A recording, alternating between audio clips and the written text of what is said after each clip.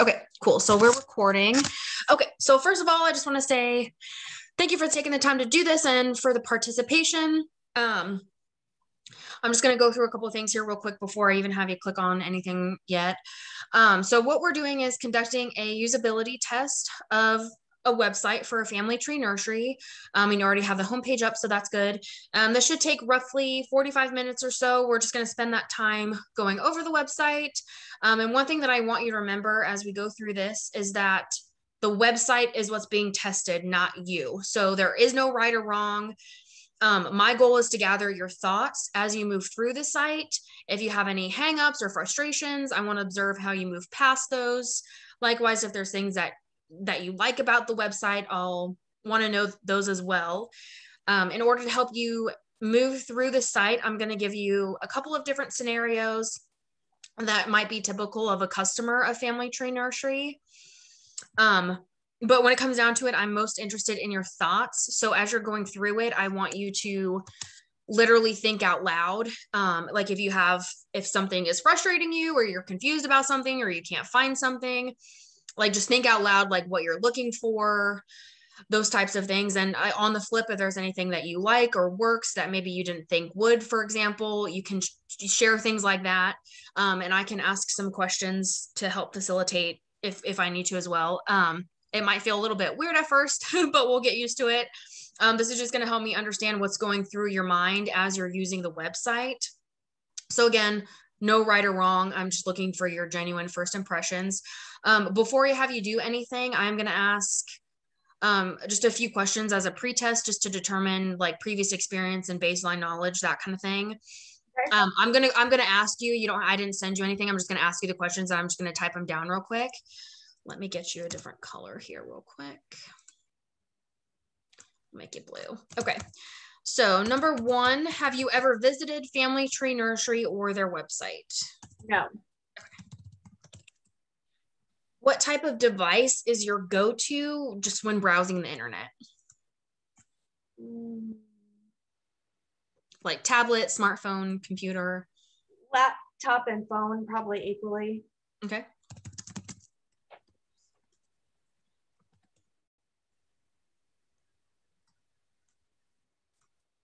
Okay, number 3, this can be a guesstimate. How much time would you say you spend on the internet every day? And you can even say like very little, a moderate amount, or like a lot. Or if you think you have a number in your head. Work? Just in general, like work and personal use. Then probably 9 to 12 hours a day. Okay. Don't like to think about how much time it is when you actually add it up. Okay, so given that, then would you call yourself a newbie, an amateur, or a pro at navigating the internet and or computer issues in general? Pro. Okay.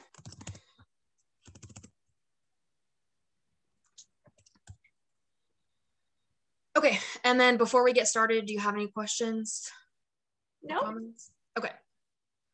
Okay, so I'm going to have 2 main scenarios. There's kind of like a half one that we'll start with. Just for the first thing that I want to have you do, you can just look through this, the web page. You don't have to necessarily click on anything, but just right off the bat, what draws your eye? Like, what is the first thing that you do want to click on or explore? The vibrant colors catches my attention right away. Okay. Their search bars easy to find. And I suppose I'd be drawn to departments soon first, because then I would figure out what I'm looking for, how I would find that. Okay. Awesome. Okay. Okay. So, or if you want to take a couple more minutes, otherwise we can move on to the first scenario. It's okay. Go ahead. Okay. So scenario number 1 is you want to add more color variety to your flower beds, but aren't sure yet what you would like to plant. You already have a lot of bright colored flowers, so adding some darkness will help balance out your landscape. You're hoping that Family Tree Nursery has a list of their flowers that you can compare. How might you go about looking for such a tool? I would probably go to departments and are these like perennial flower beds or ones I change out every year? Whatever, however you want to interpret that, is completely up to you. So, good way to change out color and test what I like would probably be to go to annual. So I would go there. Okay.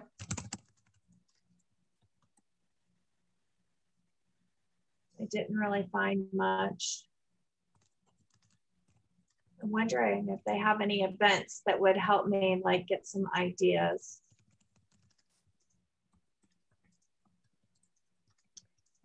I could sign up for their newsletter, but I hate junk email. Here's a plant finder.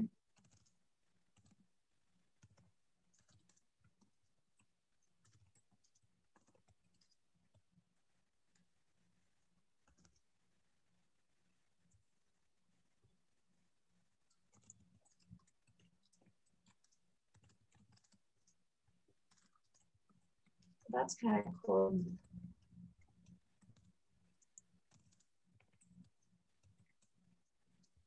What is it that you're looking for right now? Having issues. Or we're having connection issues? Well, oh no, my internet might be having issues. Oh. But I think it's okay now. This is kind of cool. How I can. What is it that you like about this page? That it's broken down in small categories like perennials, ferns, ornamental grasses. They have lots of categories. So instead of just having like a couple categories and trying to figure out what I want. Mm-hmm. So I'm going to say that I wanted to do some annual flowers in my garden. Okay. But I now am not finding annuals. If you're going just off of color, like looking for colors that might be darker, how would you search for that?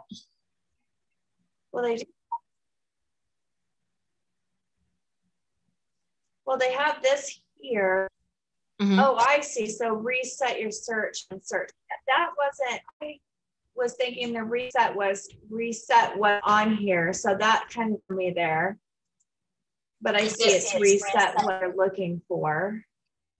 I'm sorry, you kind of cut out. What did you think the reset? Sorry, I think we're having some connection. Sorry, hold on. Can you hear me okay? I thought it was like, yes, can you hear me? Yeah, I think we were lagging there for a second. So can you hear me now? Yeah. What did you think that the reset button was for? I kept clicking things and then hitting reset, thinking it would reset what was down here, but now I see search. So intuitively, I wanted to click what was on the left first. Okay. Whereas I think if I want to reset the filter, which is what I thought that was, the search button should be not on the right. Your mind goes left to right. So I see now. So I'm going to add like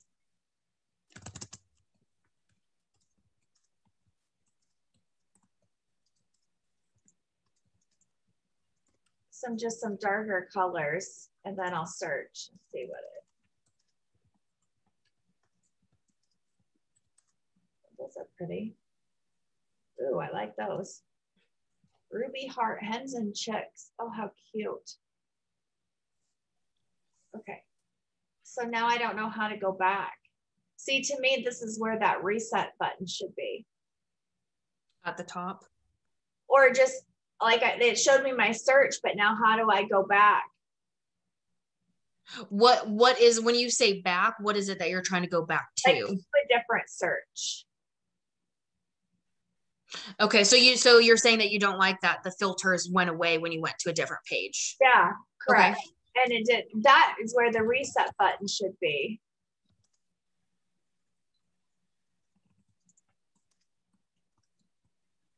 Because it doesn't really do me any good to have the reset on this page when I don't need it on this page. I need it when I've filtered stuff out. And I had forgotten to put annuals. Ferns are pretty.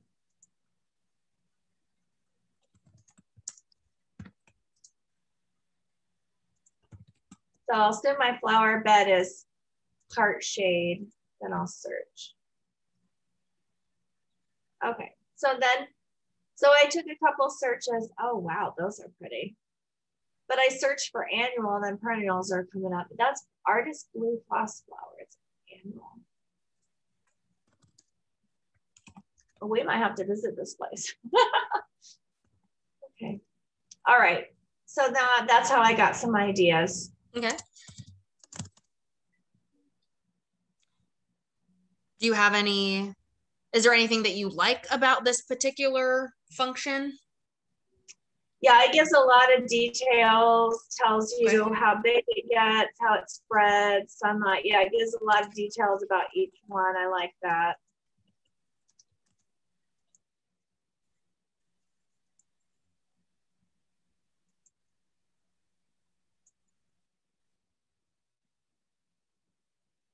So like I've clicked my, wish list. Okay. So then I go back.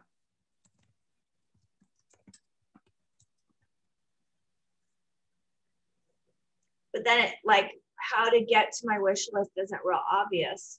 Okay.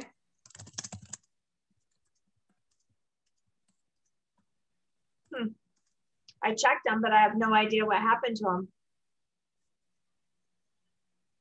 Okay. Let's see. Oh.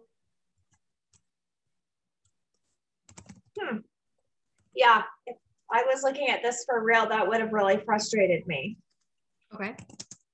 Because like to compare to like Amazon, if I put something on a wish list, then I have like my account and I can choose my list and then see the things that I have marked. I have no idea how to catch what I marked as my wish list. Okay.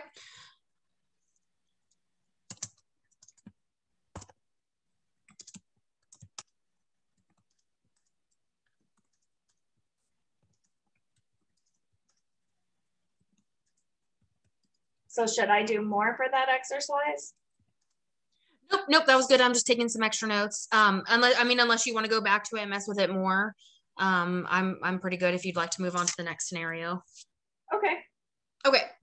So last scenario is your significant other loves to go to the Cafe Equinox inside of the Shawnee location. You want to surprise them with a gift card for their birthday next week. How would you go about buying a gift card online? And you don't actually have to buy anything. I just want you to be able to figure out how to buy a gift card. Okay. So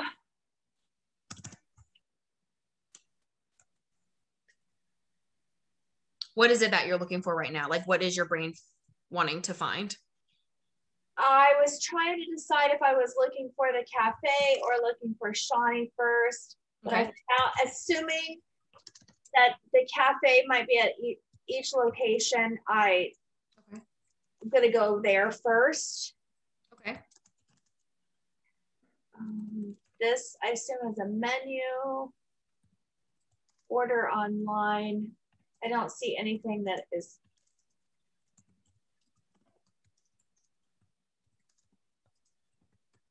Just scrolling the homepage on there to see if there's anything about a gift card. Seeing anything. So then I'm going to try order online. Okay. I'm guessing that's not going to get me a gift card. Oh, here we go, gift card. So when you were back when you clicked on order online, what do you normally associate with that kind of a button? Like, what did you think you would get to when clicking order online? Like a menu for curbside pickup or order ahead so it's ready when I get there. So you were hesitant to look for a gift card because you were assuming it was going to be just coffee options? It's just it. Okay. But when I didn't see anything else, I thought it was a reasonable place to look. Okay. yeah, this pick up as soon as possible. This is what I was expecting. And then I wasn't sure. I thought it'd be 50-50 that the gift card option would be here. Okay.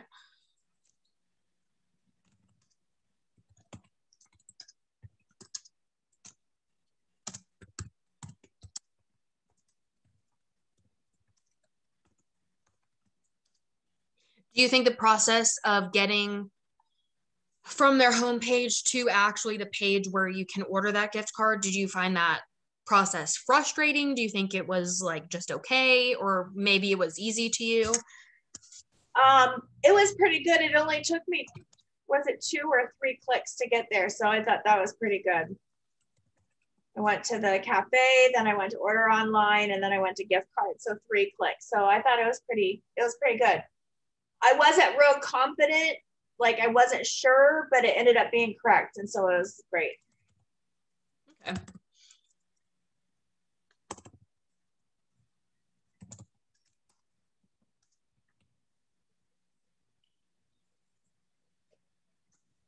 Okay. How would you, I'll have you go back to the homepage. How would you just go back to the homepage of Family Tree Nursery? Yeah. So I'm looking up here, and like when I went to get the gift card, it opened in a new tab, but this did not. And I see a home, so I'm going to try it. That didn't work. So it took me off of the nursery page, and I just going to try back arrow. Yep. Okay. You use the back arrow? I did. Yep. Okay. It would have been handier to have a coffee home and a garden center home, but okay, it's not a huge deal. I got there. So you'd rather have them be connected rather than it taking you to a separate page? Or when it opened the coffee, it was auto set to open a new tab. Okay.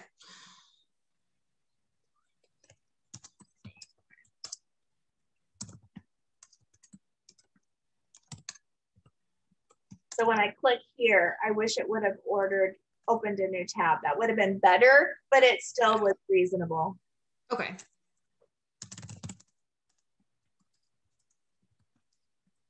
So perfect. And that was the last scenario. Do you have any, like, with the website overall, what would you say were your favorite things and the most frustrating thing?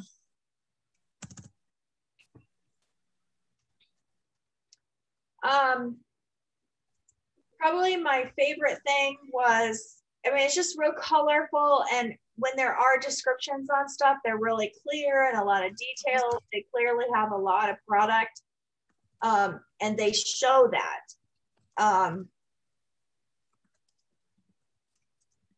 I think just because there's so much, it was difficult to narrow it down a little bit. That filtering wasn't quite there. Okay.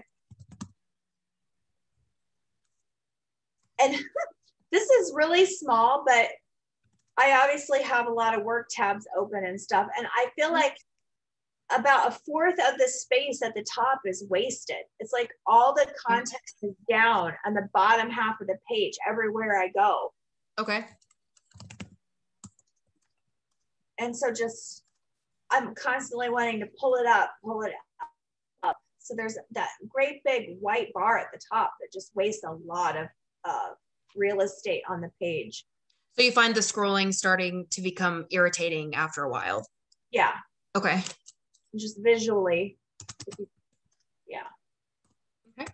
But that's not strong. That's being really nitpicky. Yeah, no, that's great actually.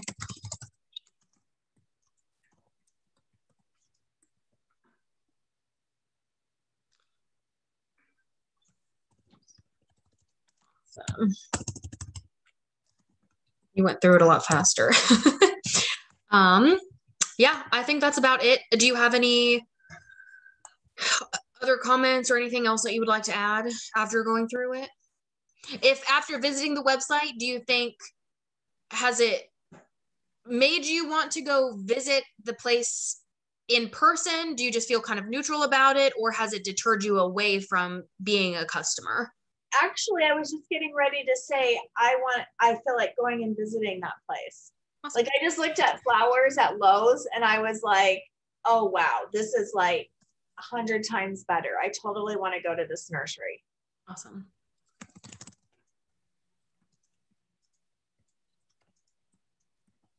When you said you looked at flowers at Lowe's, was that in person or was that on their website too? That was in person. Okay. So it's not a total apples to apples comparison.